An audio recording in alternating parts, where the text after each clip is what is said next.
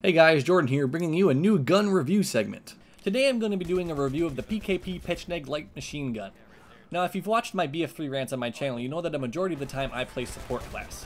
I venture into assault now and then, but for the most part I enjoy taking a fully loaded LMG with extended mags and letting loose like a fire hose of death, putting out flames in the enemy's heart and making their vision so blurry they should be declared legally blind. I've been using this gun for a while now and it's grown on me to be sure, but it takes some getting used to.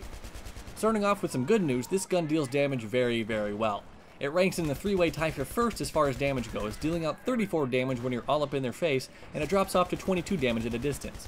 That means it's going to give you kills from anywhere from 3 to 5 shots. The high damage is great because it means you have the potential to take down an enemy with only 2 shots if you squeeze in 1 headshot and 1 body shot. It's not something you're going to do every time, but if you take the recoil into effect and start with a body shot, your gun will jump upwards from there, and if you get it right, take down that sumbitch when your second bullet blows out the back of its cranium, giving you an extra 10 points in the process too. Unfortunately, while we're on the subject of recoil, this is one area where this weapon pales in comparison to the other LMGs available. It has the second highest vertical recoil of all the LMGs, and its horizontal recoil isn't anything to be happy about either. It's also second place in the loser race, only being outsucked in both categories by the M240B. Its first shot recoil multiplier is a lesser percentage than most guns, but when you consider the fact that its base recoil is so high, this doesn't really redeem it that much. It's like getting a Diet Coke with your supersized Big Mac. I mean, yeah, it's less calories, but when you're horking down that much grease and quote-unquote beef, you're not suddenly going to be healthy. Its initial jump is still one of the highest in the game. Also on the downside with this gun is its rate of fire. Only 600 RPM, making it one of the slowest firing LMGs in the game.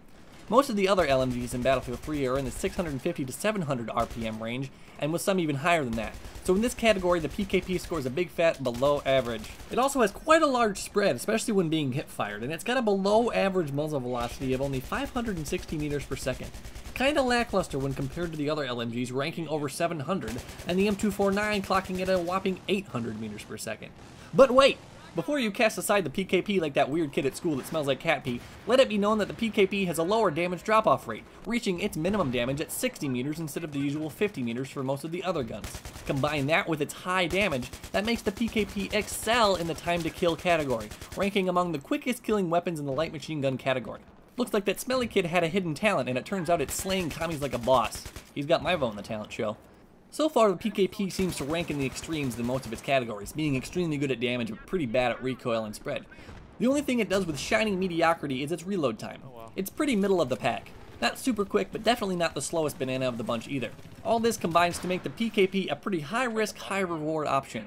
If you can handle the recoil and spread it throws at you, this gun can serve you well in the battlefield. Now as far as scopes go, I find the PKA 3.4x scope works pretty well. It's got enough magnification to help you out in those mid to long range engagements, but at the same time it doesn't hinder you too much in the up close and personal stuff. This is really a personal preference depending on your playstyle. I tend to try to bipod a little bit back from the action and take out enemies at mid range. If you're up close and personal, use the red dot or holographic scopes and you'll be just fine. Now as far as attachments go, with the extreme recoil that the PKP exhibits, you're going to want to do all you can to reduce this. I personally use the bipod whenever I'm using the PKP, or any LMG for that matter, as it is the holy grail of recoil reduction attachments. True, you have to go prone or find a proper ledge to put it on first, but if you alter the way you play to always put yourself in a position to be able to bipod, you'll be as unstoppable as that really fast guy who keeps breaking world records at the Olympics. You know the guy, he's from Jamaica. What's his name? Bob Marley, yeah, that's it. Anyway, the bipod reduces both recoil and spread dramatically, turning the tables in your favor in those mid to long range engagements. A bipod makes this weapon extraordinary because of the high damage, and you'll be killing more enemies than you can shake a stick at. I don't even know what that means. Now if you're more of a running and gunning type of support, you could always put a tandem combo of a flash suppressor and a foregrip on the PKP once you've unlocked both. This brings the recoil down to a much more manageable level for all the Rambos out there, although the effect isn't nearly as dramatic as with the bipod. Now if you want, you can always combine the bipod with the flash suppressor to make the PKP even more accurate when the bipod is deployed, but I tend to lean more towards using extended mags with the bipod instead because I like to suppress for as long as possible. One last thing I want to touch on with this weapon is the suppression factor. If you play the support class properly, you're going to be doing a lot of suppressing. I've covered suppression in one of my Battlefield 3 rants on my channel, and the PKP is an excellent suppression weapon. Because of its larger 54mm rounds, it actually affects the enemy more than most LMGs, blurring their screen and making them more inaccurate than they would have been with, say, the M429. With squad suppression on, this multiplies even further, and you can really alter the flow of battle heavily with this much suppression. Keep the enemies in their hidey holes with your gun, and let your fellow teammates advance the line and kill them with their guns. You get points, they get points, everyone's a winner. Except for those guys you just helped kill. They're not winners, they're dead. So in short, the PKP is a high damage, high recoil suppression machine, and if you can get used to the high spread and recoil, or use attachments to your advantage to reduce said recoil, the PKP can be a force to be reckoned with in skilled hands. Well, that about wraps it up for me. I hope you guys enjoyed the review, and thanks for watching. Be sure to subscribe for more commentaries, machinimas, rants, and movies.